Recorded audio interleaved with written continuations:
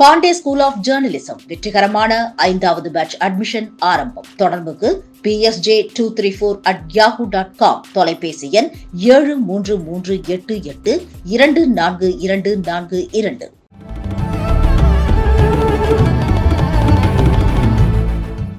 சொன்னார், இது நீங்கெல்லாம் ஜாப் சீக்கராக இருப்பதை விட ஜாப் கிரியேட்டராக இருக்க வேண்டும் என்று சொன்னார். உண்மையான வார்த்தை. இதைத்தான் தமிழக முதல்வர் அவர்கள் நான் முதல்வர் திட்டத்தின் மூலமாக நீங்கள் எந்த துறையில் இருந்தாலும் அந்த துறையில் முன்னேற வேண்டும். ஏன்னா இன்னொன்னையும் சொன்னார் அவர், என்ன அப்துல் கலாம் மாதிரி இருக்க சொன்னாங்கன்னு சொன்னார். நானாக இருக்க விரும்புகிறேன் அப்படின்னு சொன்னார். அதுதான் உண்மை. எல்லாரும் அவரவர்கள் இருக்கிற துறையிலே அவர்கள் முன்னேற வேண்டும் என்பதுதான் தமிழக முதலமைச்சர் வைத்திருக்கிற நான் முதல்வன் திட்டம். மற்றவர்களாம் நமக்கு மாடலை எடுத்துக்கலாம், தப்பு இல்லை. ஆனால் நம்முடைய திறமையை நாம் அதில் நிலைநாட்ட வேண்டும் என்ற அடிப்படையில் தான் அவர் அந்த முக்கியமான கருத்துக்களை எல்லாம் எடுத்து சொல்லியிருக்கிறார். நான் உண்மையிலேயே அவருடைய கருத்துக்களை வரவேற்று பாராட்ட விரும்புகிறேன். அவர் இன்று இந்த விண்வெளி நடுவத்தினுடைய இயக்குநராகவும் செயல்பட்டு அந்த அளவுக்கு செயல்பட்டு அதில் திறமை பெற்றிருந்த காரணத்தினால் இங்கே நாம் அழைத்திருக்கிறோம். அதே போல இங்கே எனக்கு பார்க்கிற பொழுது இது பெண்கள் பல்கலைக்கழகமா இல்லது ஒரு கோஎஜுகேஷன் பல்கலைக்கழகமா என்ற சந்தேகம் வருகிறது. குறிப்பாக பார்த்தீங்கன்னா இங்க மொத்தம் இன்று பட்டம் பெறுபவர்கள் 2,04,445 பேர். அதுல பெண்கள் 1,06,251 பேர். ஆண்கள் 98,154 பேர். தப்பா சொல்லிச்சு கூடாது. ஆனா இவ்வளவு பேர் 2 லட்சம் பேர் பெறணும்னா இந்தியாவிலேயே தமிழ்நாடு தான் கல்வித்தரத்திலே முன்னிலையில் நிற்கிறது. கல்வியில் சிறந்த தமிழ்நாடு என்று பாரதியார் சொல்லியிருக்கிறார். அந்த கல்வியில் சிறந்த தமிழ்நாடு நம்ம ஆளுநர் அடிக்கடி பாரதியார் கோட் பண்ணுவார். அவர் governor is used to always quote Bharatiya songs. He is also praising the educational system in Tamil Nadu and the improvement in higher education in Tamil Nadu. He is always openly speak about those things. அந்த அளவுக்கு உயர்கல்வியிலே நாம் உயர்ந்திருக்கிறோம். ஏன்னா நம்ம தமிழக முதல்வர் சொல்லியிருக்காரு, எனக்கு கல்வியும் சுகாதாரமும் 2 கண்களைப் போல என்று சொல்லி இருக்கிற காரணத்தினால் கல்வித்துறைக்கு அவ்வளவு முக்கியத்துவம் கொடுத்திருக்கிறார். இந்த கல்வித்துறையினுடைய வளர்ச்சி இங்கே அதுவும் சொன்ன கோயம்புத்தூர்ல இங்க தொழிற்சாலைகள் அதிகம் இருக்கிற ஊர். அதனால தொழில் முனைவர்கள் வளர வேண்டிய இடம். அதனாலதான் இப்ப தமிழக முதல்வர் அவர்கள் கல்வித்துறை மட்டும் இல்லாமல் தொழில்துறையும் இரண்டும் அதே போல தொழிலாளர் நலத்துறையும் சேர்ந்து இவர்களெல்லாம் ஒவ்வொருமாக சேர்ந்து தொழில்துறையிலே படிக்கிற பொழுதே அவர்கள் ஆராய்ச்சியினை பெற வேண்டும். While they are learning, they are to be trained. அதுதான் முக்கியம். அதுதான் நாம இந்த முயற்சிகளை மேற்கொண்டிருக்கிறோம். அதிலும் பாரதியார் பல்கலைக்கழகம் நிச்சயமாக முன்னிற்கும் என்ற நம்பிக்கை இருக்கிறது. இங்க பெண்கள் பட்டம் பெற்றவர் மட்டும் இல்லை, PhD பட்டம் பெற்றவர்களையும் பாருங்க. அதுலேயும் ஆண்கள் 72 பேர், பெண்கள் 985 பேர். மொத்தம் 1687 பேர்ல பெண்கள் தான் அதுலேயும் அதிகம். இந்த ரேங்க் ஹோல்டர்ஸ் நான் கூட அவங்க உட்காந்து கவர்னர் முன்னாலேயே நம்ம கேட்டோம், ஃபோட்டோ எடுத்துக்கிட்டு இருந்தாங்க. When we are taking photo, there are only ladies. I am searching for some gents faces. Because among the rank holders, total 267. 267 பேர்ல 232 are ladies. 230 கை தட்டுங்களா பொம்பளைங்க, உங்களதான் சொல்றாங்க. ஆம்பளைங்க நீங்க பாருங்க எவ்வளவு பேர், 232 பேர் பெண்கள். When we have participated in the Trichy and Madura convocation, already have mentioned there also women's graduates are more than the gents. அது ஒன்றும் தப்பு இல்லை, படிக்கணும். ஒரு காலத்தில் அடுப்பூதும் பெண்களுக்கு படிப்பதற்கு என்று சொன்ன காலம் உண்டு. பெண்கள் படிக்கவே கூடாது என்று சொன்ன காலம் உண்டு. வீட்டில் வயசானவுடனே பொண்ணு கொஞ்சம் வயசு வந்துச்சுன்னு வச்சுங்க, வீட்டில் இருக்கிற அம்மா இங்கெல்லாம் ரொம்ப பேர் எல்லாம் யங்ஸ்டர்ஸ், உங்களுக்கு தெரியாது, எங்கள் ஜெனரேஷன் ஏஜ் கேப்பில் இருக்கவங்களுக்கு தெரியும். கொஞ்சம் வயசான உடனே அந்த அம்மா என்ன சொல்லும் பொண்ணுக்கிட்டன்னா, வயசுக்கு வந்துட்ட போய் அடுப்பு நேரில் போய் சமைக்க கற்றுது, கட்டிங்க போனீங்கன்னா வீட்டுக்காரங்க அதுக்கு சமைச்சு போடுவார், படித்து கீழே போறிய அப்படின்னு தான் சொல்லுவாங்க, அப்படின்னு தான் சொல்லி இருக்கிறார்கள். ஆனால் இன்று அதே தாய் பெண்களை படிக்க வைக்க வேண்டும் என்ற ஆர்வத்தோடு செயல்பட்டு கொண்டிருப்பதை நாம் பார்த்து கொண்டிருக்கிறோம். அதுதான் திராவிடியன் மாடல், அதுதான் இந்த பெரியார் தோன்றிய மண், அதுதான் இங்கே தமிழ்நாட்டில் நாம் எல்லோரும் சேர்ந்து எல்லோரும் படிக்க வேண்டும், ஆணாக இருந்தாலும் பெண்களாக இருந்தாலும் படிக்க வேண்டும் என்ற உணர்வை உருவாக்கி இருக்கிற காரணத்தினால்தான் இந்தியாவில் தமிழ்நாட்டில் மட்டும் 53% உயர்கல்வியில் நாம் படித்திருக்கிறோம், உயர்கல்வியிலே உயர்ந்திருக்கிறோம். கன்னியாகுமரியில் படித்த நம்முடைய சிவன் அவர்களும் சரி, விழுப்புரத்தில் கண்டாச்சிபுரத்தில் படித்த நானும் சரி, நாங்கள்லாம் ஹைஸ்கூலில் படிக்கும்போது தமிழ் மீடியத்தில் தான் படித்தோம். தமிழ் மீடியத்தில் படிச்சுட்டு ஆன்லைனில் இன்னைக்கு அகில இந்திய அளவில் உயர்ந்த பதவியில் இருக்கார். நானும் PhD பட்டம்லாம் வாங்கினேன். இன்னைக்கு I kindly request our honorable governor, please, we are not against any languages. We are not against any languages. We are not against Hindi. Those who like to learn Hindi, they can learn Hindi, no problem. But it should be an optional subject and it should not be a compulsory subject. Kindly, I request the governor to kindly acknowledge these words. In Tamil Nadu, even from long ages, there are two languages, one in Tamil, one in English. English is an international language. Tamil is a local language. Two languages are there. Anna has told, அவர் ஒரு உதாரணம் சொன்னார், பூனை போகிறதுக்கு ஒரு வழி இருக்கு. அந்த பூனை போகிற வழியிலேயே, ஏன்னா ரொம்ப பேர் சொன்னாங்க ஹிந்தி படித்தா வேலை கிடைக்குதா? ஹிந்தி நம்ம ஊரில் கோயம்புத்தூர்ல போய் பாருங்க, பான்பூரி வச்சுக்கிறோம், எந்த கடை யார் எல்லாம் அவன் தான். ஆக அது ஒரு காலம். இப்போ ஆங்கிலம் இன்டர்நேஷ்னல் லாங்குவேஜ், பூனை போடுறதுக்கு ஒரு வழி இருக்குது, அந்த வழியாக பூனை போகலாம். அதில் இன்னொரு நான் என்ன பண்ணான், அந்த வீட்டுக்காரன் பூனை போகிறதுக்கு ஒரு வழியை ஓட்டை போட்டு எலி போகிறதுக்கு ஒரு சின்ன ஓட்டை போட்டான். இது எதுக்கு அந்த சின்ன ஓட்டை போடுறேன்னு ஒருத்தர் கேட்டான் பக்கத்தில் இருக்கிறவர். எலி போகிறதுக்கு, ஏன்னா பூனை போகிற ஓட்டையிலே எலி போகாதா? We are learning international language English. What is the need for other languages? So, international language is English is to be there. At the same time, for local languages, we should learn Tamil.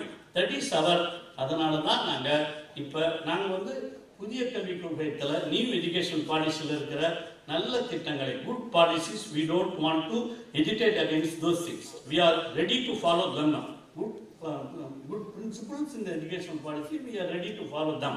But at the same time, the language, India, in Tamil Nadu, we should have our own system, because India is a nation, as the governor already knows, unitary in diversity, various cultures are there, various languages are there. In Tamil Nadu itself, we should follow our own educational system. We also borrow the new certain good policies from the new education policy, and we are ready to follow it. And that is why our Tamil Nadu Chief Minister has announced a committee to organize, to set up a Tamil Nadu education policy. தமிழகத்தினுடைய கல்விக் கொள்கையை நிறுவுவதற்காக ஒரு குழுவையும், கல்வியாளர்கள் கொண்ட ஒரு குழுவையும் தமிழக முதலமைச்சர் அவர்கள் நியமித்திருக்கிறார்கள். ஆகவே அந்த குழுவின் அடிப்படையில் நாம் எல்லோரும் செய்ய வேண்டியது இதை தான் செய்ய போகிறோம். இதெல்லாம் கண்டிப்பாக செய்வோம். ஆகவே நான் மிகு ஆளுநர் அவர்களை வைத்துக்கொண்டு நான் பேசுவதை தவறாக, ஆளுநர் should not mistake me, because I want to express our own feelings to our governor. He will express the matter to the center. That is why I am representing this matter to the governor. As a chancellor, as a governor, he will understand the problem of the Tamilians and the Tamil students. They are ready to learn any languages, but Hindi is to be only an optional language. It should not be a compulsory language. Tamil and English, they are to be the compulsory languages.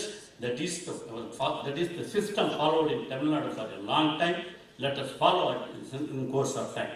எல்லா மாணவியர்களும் அதை பின்பற்றுவதற்கு தயாராக இருக்கிறார்கள்.